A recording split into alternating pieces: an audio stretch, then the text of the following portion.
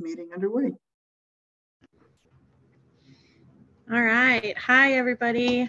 I hope y'all had a great Memorial Day weekend.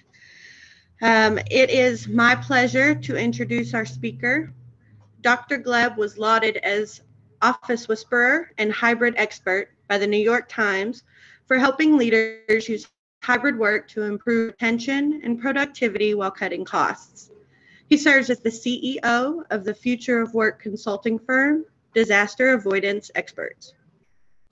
Dr. Gleb wrote 7 best-selling books, including Returning to the Office and Leading Hybrid and Remote Teams. It's the first book on returning to the office and leading hybrid teams since the pandemic. He published over 650 articles in prominent venues such as Harvard Business Review, Forbes, and Fortune. His cutting-edge thought leadership was translated into Chinese, German, Russian, Korean, Polish, Spanish, Vietnamese, French, and other languages. Dr. Gleb's expertise comes from over 20 years of consulting and training. His clients include Fortune 500 companies ranging from Aflac to Xerox. His expertise also comes from his academic background as a behavioral scientist. Dr. Gleb taught for 8 years as a lecturer at UNC Chapel Hill and 7 years as a professor at Ohio State. Go Buckeyes. Dr. Gleb is a proud Ukrainian American and lives in Columbus, Ohio. In his free time, he spends abundant quality time with his wife to avoid his personal life turning into maybe a disaster if he were not there. So to help us take advantage of his groundbreaking expertise, I've asked him to share with us about using hybrid work to improve retention and productivity while cutting costs for HR professionals. Now, please give a big round of virtual applause to welcome Dr. Gleb. Thank you so much for that kind introduction. I really appreciate it. And thank you all for coming to check out how to use hybrid work to improve retention and productivity while cutting costs. So that's the key. You as HR professionals have helped 24 companies by now transition to hybrid work, and I've mainly worked with HR organizations as part of the company to do that. And what I find is that HR professionals tend to be kind of stuck in the middle between the leadership team, top leaders, and the workers. That workers tend to have more of a desire for flexibility. Leadership has more of a desire for workers to spend time in the office, and HR kind of gets caught in the middle, mediating the situation. Fortunately, it doesn't have to be just a situation of butting heads. You can use data, you can use evidence to create a win-win-win situation for everyone. But to do that, you need to know the data. What is the data? What actually does the research say? You need to know the kind of mistakes that leaders and employees tend to make around hybrid work. And you need to know the best practices in hybrid work activities that will help you improve retention of your employees and their productivity while also cutting costs. And of course, retention and productivity improvement will also help cut costs. So that's how the presentation will be structured. I'll talk first about the data. What does the research on hybrid work show? Then I will talk about the kind of mistakes that many leaders tend to make and their followers when thinking about hybrid work. And finally, I will focus on what are the actual best practices in hybrid work activities. So that's what we'll be talking about. Let's kick off. Now, you've probably heard your leadership say that people are our greatest resource. People are our greatest resource. It's a very common phrase, very widely used, but unfortunately, many leaders fail to live by that principle. And I say this as someone who helped 24 companies transition to return to the office, figuring out their hybrid work, and talking to their leadership teams about this, that it's if their followers, if their employees see this contradiction between statement that people are our greatest resource, but the company's policies and is not in line with the rhetoric, that causes you significant retention problems, productivity problems, disengagement problems.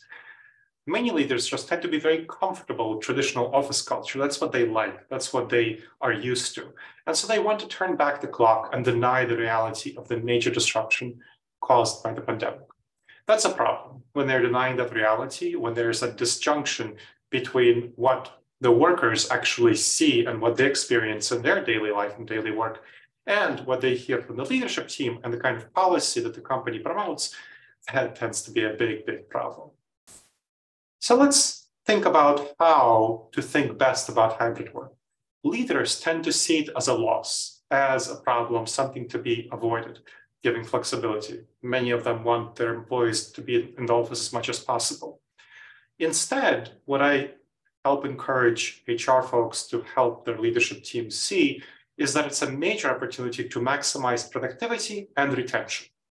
Productivity and retention, and therefore cut costs.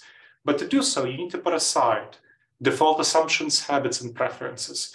Our intuitions are not going to be a very good guide to hybrid work and remote work because leaders, they matured and they succeeded through in-office work. So their intuitions are not a good fit for the modern world of flexibility. And we need to focus on business objectives and outcomes instead of what's personally comfortable for us. To overcome the errors we tend to make, these are decision-making errors called cognitive biases, the human factors that cause bad decisions in the future of work, and integrate best practices on innovative work arrangements. So that's what we'll be talking about. That is the shape of the presentation. And let's get at the data first. So there are 8 major independent surveys that I want to share with you about from organizations like the Harvard Business School, like the Society for Human Resource Management, which we're all a part of, which don't have a stake in the outcome. And so they researched hybrid work preferences, employees, and so on. And they found that 75 to 85% of workers don't want traditional office-centric work. And these are, of course, we're talking only about remote capable employees. We're not talking about those on the front lines like factory workers. People who can, but back office workers, people who can do remote capable activities actually really want to do it. For example, just to give you a specific survey, a McKinsey survey, again, no stake in the outcome, they serve whatever needs corporations have. They found that 87% of remote capable workers would take at least some remote work if they're given that flexibility. So they wouldn't want just in-office work, traditional Monday through Friday, 9 to 5. 25 to 35% want full-time remote work. As an example, LinkedIn found that 15% of their applications are for fully remote work, but those 15% of applications get over 50%. So they have 15% of applications are for remote work, but they get over 50% of all interest in all applications on LinkedIn. 40 to 55% would leave their job if forced to come in full-time. And over 70% are less likely to leave if offered substantial remote work, meaning over half the work. This is very hardcore, very clear data on retention and recruitment as part of that, of course. Now, let's talk about productivity. We know from extensive research that remote employees are actually more productive, not less productive on average. So when someone does a task remotely, compared to them doing the same task in the office, so let's say for a hybrid team, an in-office day versus a remote day doing the same activity, people who are remote will be more productive. We know this from surveys. Over 55% report higher productivity, 15% lower, and 30% the same. But not only surveys, we also know this from employee monitoring software. The Rhodoscore and so on find that remote staff are over 5% more productive when they're working remotely compared to when they're working in the office. And there was a specific study by Stanford University which found that in May 2020, remote workers were on average 5% more productive. But 2 years later, the same study rerun over found that remote workers were 9% more productive. So productivity improved actually for remote workers because we learned how to work together in remote settings better, learned how to collaborate better, leaders learned how to lead better. Companies invested into technology, into home offices, their workers invested into home offices, utilities made internet faster, government invested into it. So there's a lot of reasons why remote work became more productive over the span of the pandemic. And it has continued with increasing improvements in the remote work technology. It has, of course, continued to improve. Now it's May 2023, so I'm sure that productivity number would be even higher. Remote hybrid employees have better well-being, no question about it. There's definitely some challenges in social isolation, but overall, the benefits of not commuting are very high. The commute is the most stressful part of our day. People have very big challenges emotionally, psychologically, physically when commuting. So overall, the cost of commuting outweighs the problems of social isolation. Over 75% feel less stressed when they have substantial remote work. 70% report better well-being, and 75% report feeling happier.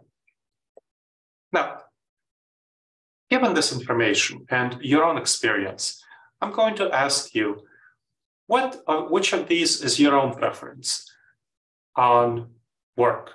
So look at the screen. You should see a survey on the screen for a poll. Please go ahead and vote. Which is your preference? Fully remote, 1 day in the office, 2 days in the office, 3 days in the office, 4 days in the office, or full-time, 5 days in the office? Go ahead.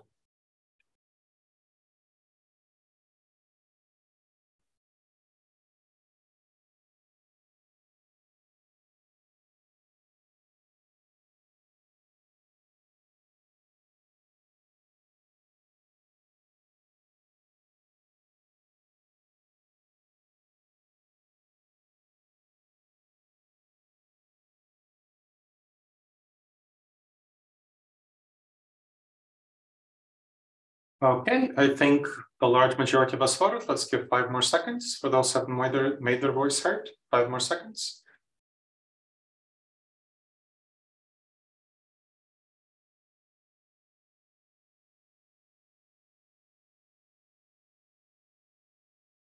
Okay, so we see that no one here would actually want 5 days in the office. And we have the majority want less than half the week in the office, which is what I tend to find when surveying HR staff. And we have something like over a third want 3 days in the office, a quarter want 2 days in the office, under 10% want 4 days in the office, another under 10% want 1 day in the office, and another quarter want fully remote. Okay, good. So we see it's generally fitting within the survey results that we see have been reported elsewhere. Great. Okay, let's talk about the typical errors that leaders tend to make when they're thinking about and approaching remote work. These are called decision-making cognitive biases. So cognitive bias is a decision-making error. You've probably heard of the term cognitive bias. Our minds, unfortunately, aren't evolved for the modern environment. They're evolved for the ancient savanna environment when we lived in small tribes of 50 people to 150 people. That's what we are evolved for. That's what our intuitions tell us is the right place. It's kind of the fight or flight response. You might have heard of it as a saber-toothed tiger response. It was better to jump at 100 shadows than to miss one saber-toothed tiger. And so these are the consequences in our modern world of those ancient intuitions that cause us to make bad decisions. And one of the biggest is called the status quo bias. The status quo bias is a desire to maintain or get back to a status quo with which we feel comfortable, just because we feel comfortable with it, regardless of whether it's the best thing for us. In the ancient savanna environment, any change was dangerous because our lives were so precarious. So it's understandable that in that environment, it was a good thing to get back to the status quo because there wasn't going to be any major, broader disruption. It was just going to be a change of the seasons, spring, summer, fall, winter, that's all. So it's good to get back to the status quo, whatever it was. It's good to maintain traditions. In the modern environment, we have many more disruptions and changes. I mean, right now, disruptions caused by AI, disruptions caused by remote work, disruptions caused by the pandemic, by the rise of the smartphone, by the 2008-2009 fiscal crisis, and so on. All of these are disruptions that change the way we work and require us to do things differently. But it's very hard for us to do so and to adapt to it. So there's a desire to downplay major disruption from the pandemic. And it's understandable when leaders have the status quo bias toward what they're comfortable with in the office. That's what they know. That's what they feel is the right thing. And so they want to get back to what they know and what they feel to be the right thing. And so that's a very dangerous dynamic. The status quo bias causes leaders to make bad decisions about flexibility. Another problem is called the empathy gap. The empathy gap, that kind of has to do with our tribalism, where in the ancient savanna environment, it was important for us to align with those who are part of our tribe and not align, be kind of hostile toward those who aren't. So leaders feel that those who are in their tribe, in their in-group, are those who want to come to the office. And so they underestimate the emotions, the importance of the emotions in the of those people who don't want to come to the office. They think that those people are just lazy or something like that. They don't understand the reality of their life circumstances and their strong desire for work-life balance, for well-being, to not come. Many of them have elder care responsibilities, have childcare responsibilities. That's a very strong driver. And these desires for flexibility and well-being after the pandemic are very powerful. And that's the empathy gap. And the final one I wanted to tell you about is functional fixedness. Functional fixedness. When we learn one way of functioning, we tend to stick to it. In the SPED environment, that was very good. When we learned one way of functioning, it was likely to be the right one because our context didn't change. Remember, we didn't have all these disruptions. In the modern world, what things that used to be functional become dysfunctional when the context changes. For example, when we transpose office-based culture and hybrid work and remote work, that's what happened in March 2020.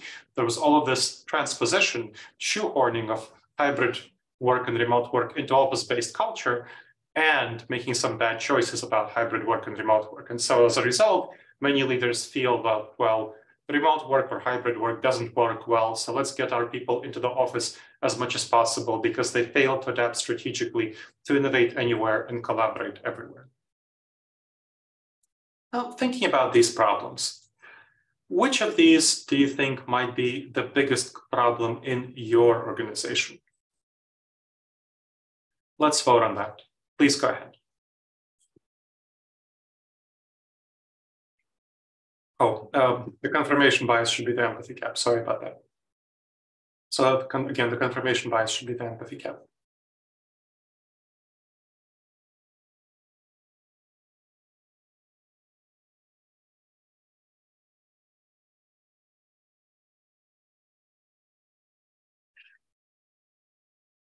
Five more seconds, make your voice heard.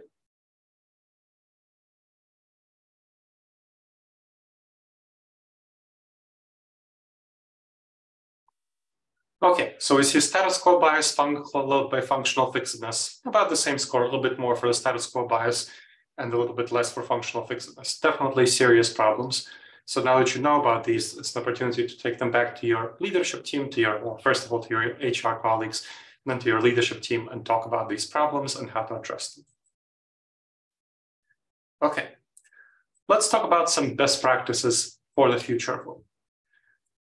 One thing to think about is that the best approach to hybrid work is, extensive research has shown, is a flexible team-led model. Instead of having the leadership team determine Monday, Tuesday, and Thursday, for example, everyone comes in and those 3 days a week, a much, much better approach is to leave it up to team leaders and their teams to decide together on what works best for each team, because you want to push decision-making down, you want to decentralize it, then you'll have buy-in from each team member because they weigh in on the decision and they know best what is needed for each team. For example, sales teams, I tend to find, want to come into the office more often than programmer teams. So it depends on which team comes to the office and what they do, then you will see that dynamic. So you really want to differentiate that and have a team-led model with the majority of the people being hybrid first and maybe a minority fully remote.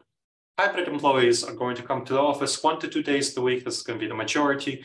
Generally speaking, you don't need more than 1 day in the office for people to get the benefit of collaboration, which is the best thing to do in the office.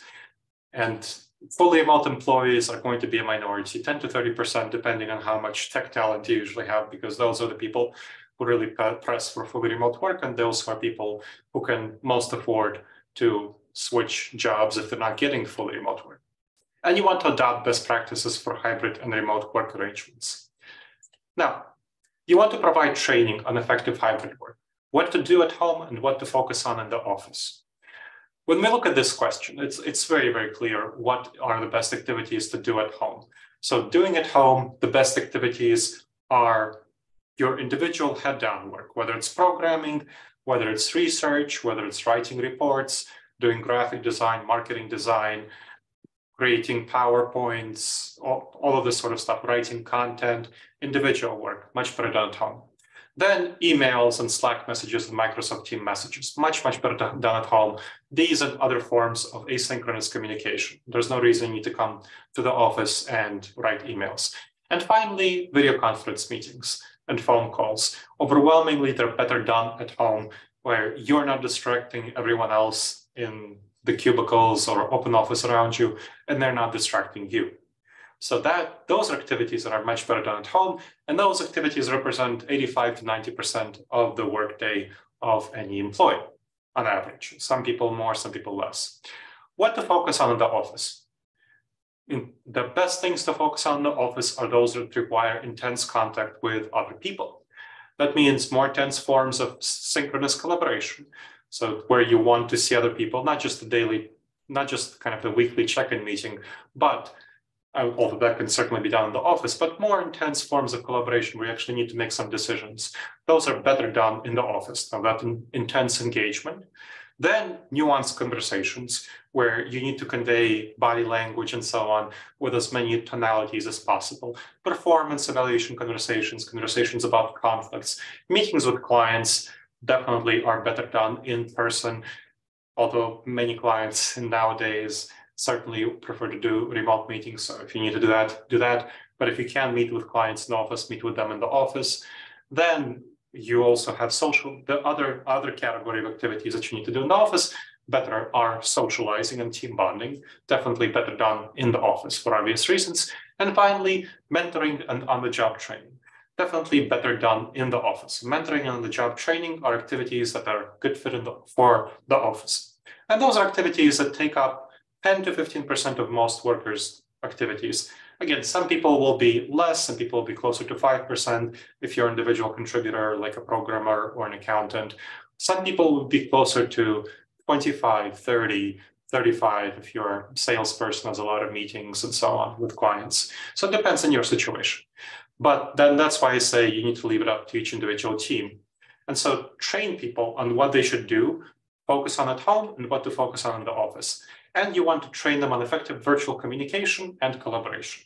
So those are really important activities on which you want to train people. Those are key things. So make sure to do that. Now, I want let's talk about next about how do you do collaboration more virtually. So solving collaboration and team building. That's certainly, it's good to do that in the office, but you need to do that some of the time virtually as well, right? For hybrid teams, sometimes fully remote teams, a very good way to do so is to form an activity called virtual co-working, which replaces in-person co-working, where you work next to each other in an open office or in cubicles. So what does virtual co-working entail? It entails working along team members on a video conference call. So it's for fully virtual teams or hybrid teams on non-office days. You sign into a 1-hour video conference call, and you start by sharing the project on which you'll work. So Zoom video conference call, much like this one, you sign into it, 6 to 8 people teams, your rank and file teams, and you share the project on which you'll work. These are individual activities. These are not meant to be collaborative activities. So you'll be working on your individual project. Then you turn off your microphone, you leave, like you all did, so thank you for muting. You leave your speakers on, again, like you all did, thank you for doing that, and your video is off. Then you work on things, but if you have a question or innovation ideas, you turn on your microphone and share. So I facilitated a number of these to get people used to it. And what I tend to see is that 5 minutes, 10 minutes goes by, then somebody has a question or an idea, and they turn on their microphone and they share. And then there's a brief discussion where team members chime in, maybe do some screen sharing to share things, and then they finish up and stop and move on doing their work. And then maybe another 10 to 15 minutes, there's another activity. And you have discussion. So you have maybe 3 or 4 of these over an hour. You can answer questions, discuss ideas, and you turn on your microphones at the end and share what you accomplished. This is really a useful activity for helping teams bond. It facilitates their innovation and it integrates junior team members. So very, very effective activity. Now, at this point, I will share with you the experience of someone who integrated this team-led modality into their work. So this is Dr. Craig Knobloch, the executive director of the Information Sciences Institute, which is an AI research center at the University of Southern California. It has about 400 staff, and you know how hot AI is right now. So this is him sharing about integrating this hybrid first team-led model with virtual co-working and so on into his activity. Let's see what he has to say. Gleb Zabersky came to my attention sometime back during the pandemic when I was planning to have our research institute follow the standard path that all the big corporations are following. So Apple and Google were announcing plans to have people come back 3 days a week. So I thought, that seems like a good plan. So we actually sent out a message, said, okay, starting this date, everyone's coming back 3 days a week, and then can work from home 2 days a week. And then I saw a video that Gleb actually, a video talk that Gleb actually gave for IEEE that really actually changed my mind about this. And it was a video about hybrid work and how important it was to actually embrace it. And one of the things I was impressed in the video is that all these interesting ideas about how to make hybrid work more effective and stuff.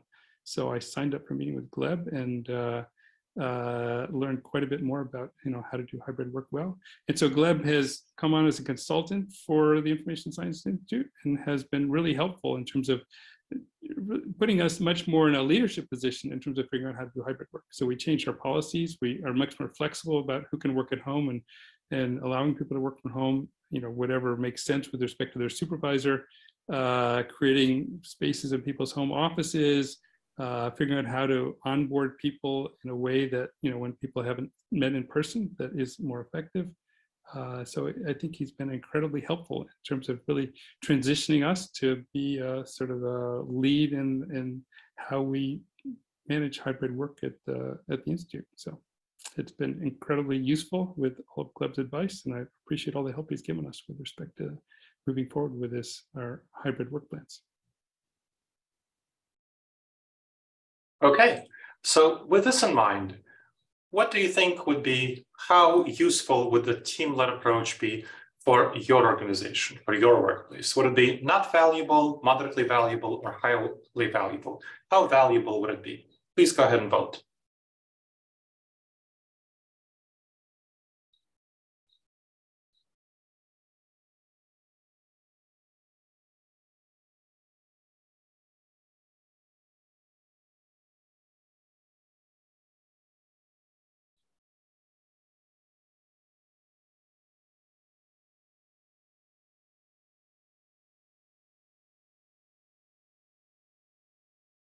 Okay, 5 more seconds to make your voice heard.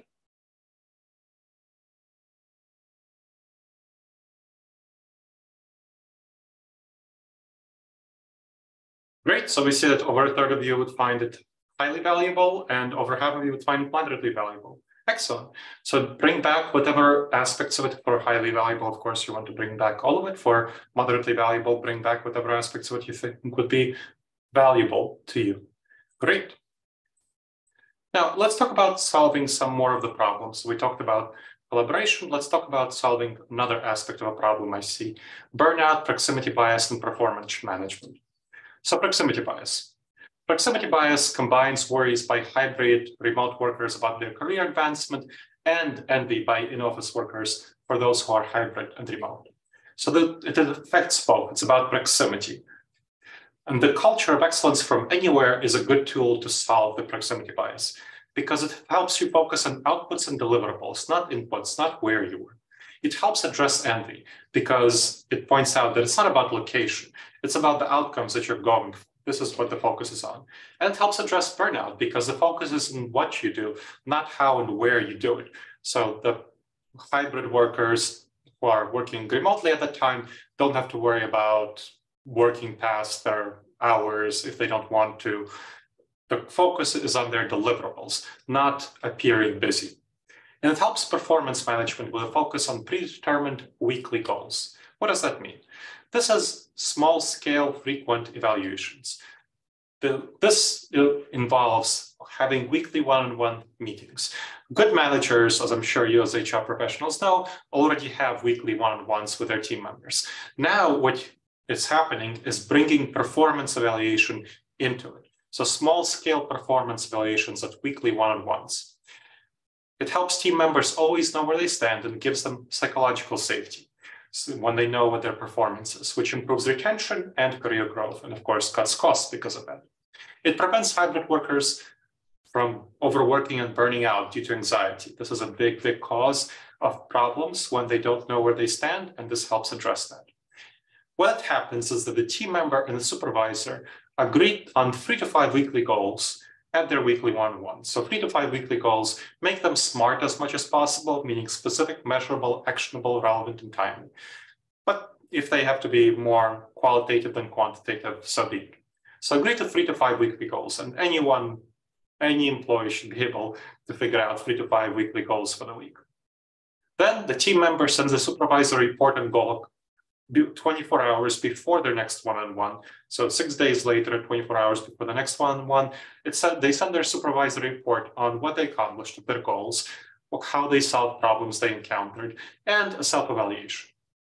Then the one-on-one, the team lead evaluates the performance of the team member, coaches them on solving problems better if needed, affirms the evaluation and revises it, and it gets fed into a continuous promotion and evaluation system, and then you set goals for the next week.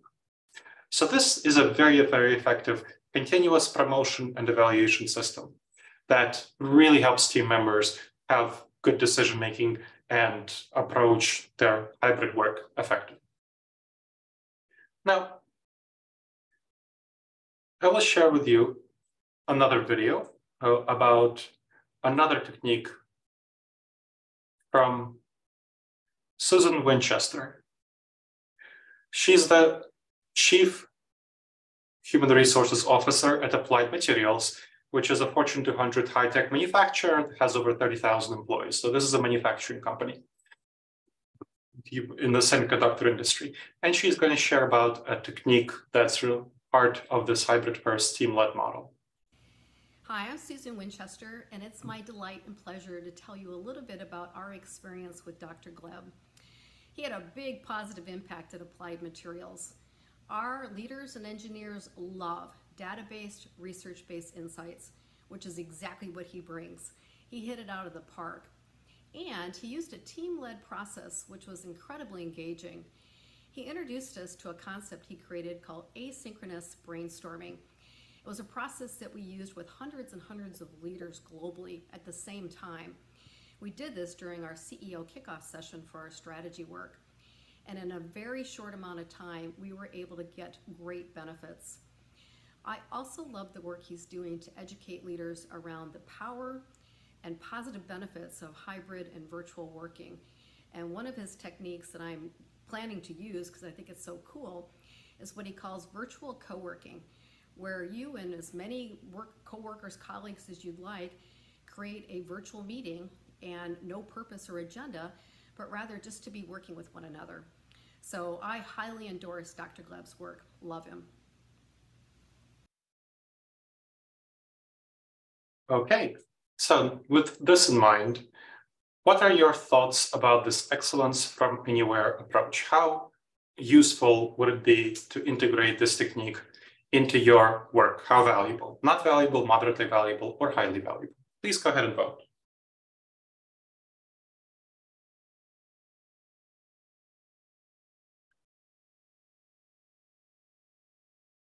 Okay, so most of you voted. 5 more seconds. Make your voice heard.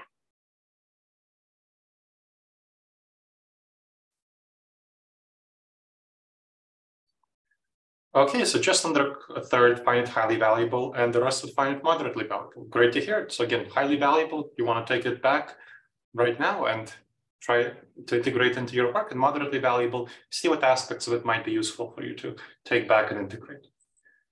All right, everyone. So let's assess the key takeaways on this inflection on the future of work.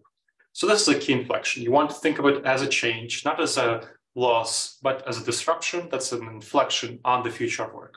You want to integrate addressing decision-making cognitive biases into your culture to optimize business outcomes on the future of work, despite potential personal discomfort for you, for business leaders, and you want to help them realize how to make good decisions in this area.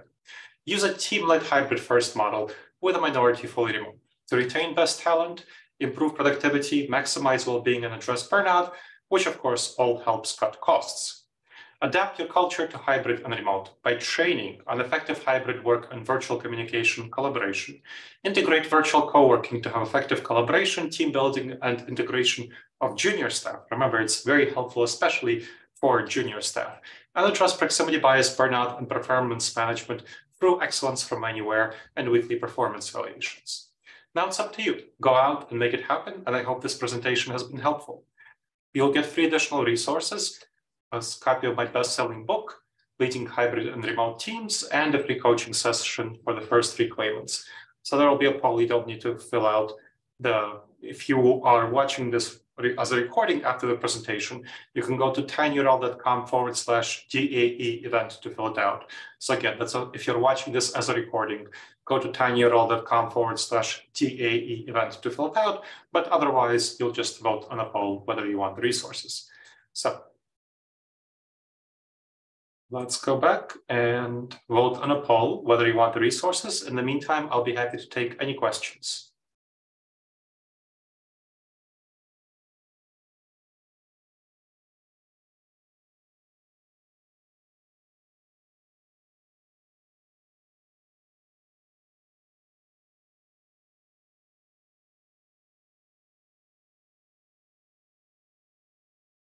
You can put your questions into the chat, or you can unmute yourself, whatever works for you. Jill, you're very welcome. I'm glad this was helpful.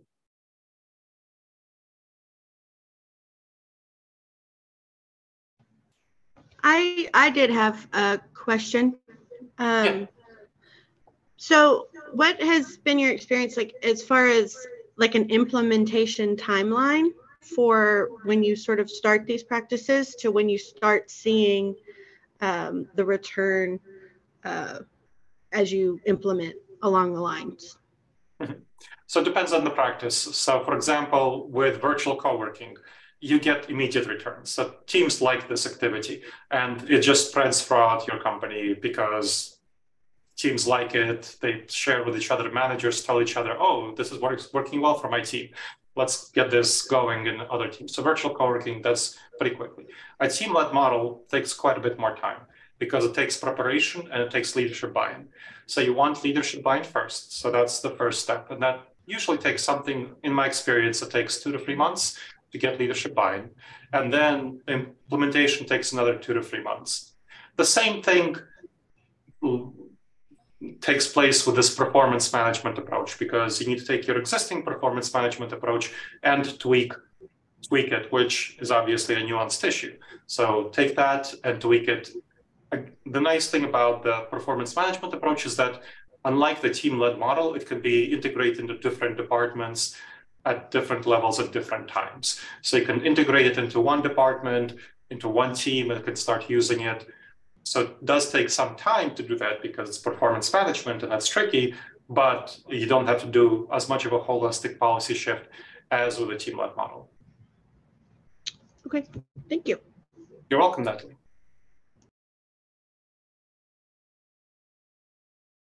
Anyone else?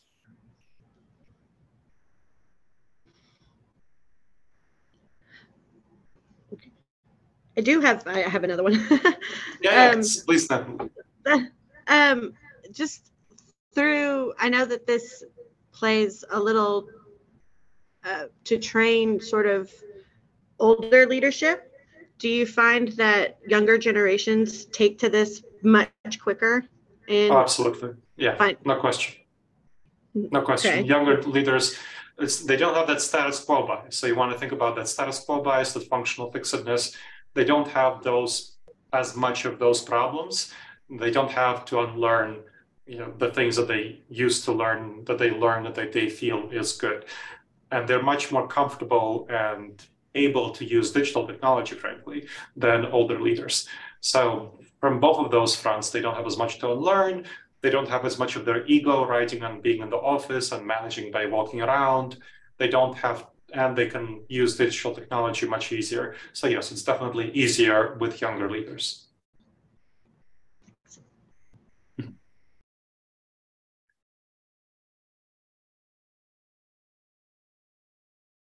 So Abby asks, is the research it hosts shows how this model affects others that teams work with that aren't remote? So working with different teams, departments on site. So you have the experience of Susan Winchester, who shared about it. That's a high-tech manufacturing company. You can look up her name, her email, you'll see her face. She's the CHRO of Applied Materials, which is a 35,000 company, which has, of course, a number of factory workers who actually produce the semiconductor equipment that Applied Materials produces. So they've definitely found that this works really well for them, partially because it helps them address that proximity bias through an excellence from anywhere culture. So yes, it works very well for addressing these dynamics and perceived disparities. Thank you for asking it. Right. Anybody else? 5 more seconds to make your voice heard. Unmute yourself or put something in the chat.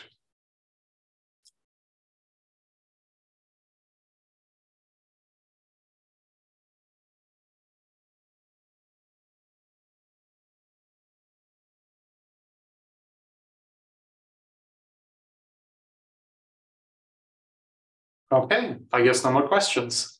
Well, I hope you found this presentation to be valuable, and I hope you enjoy the rest of your day, everyone.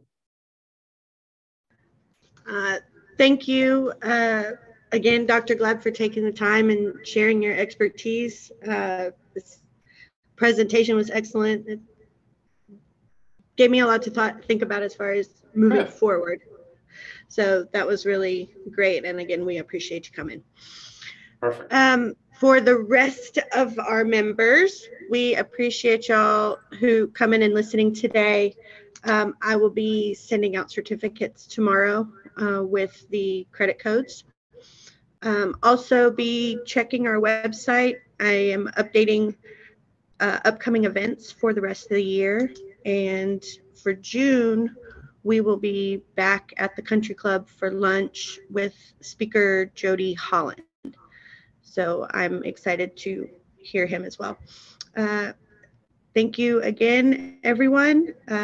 Hope y'all have a great week. I really appreciate it. Bye, guys. Thank you, everyone. It was a great presentation. Good. Thank you. Bye-bye. Thank you.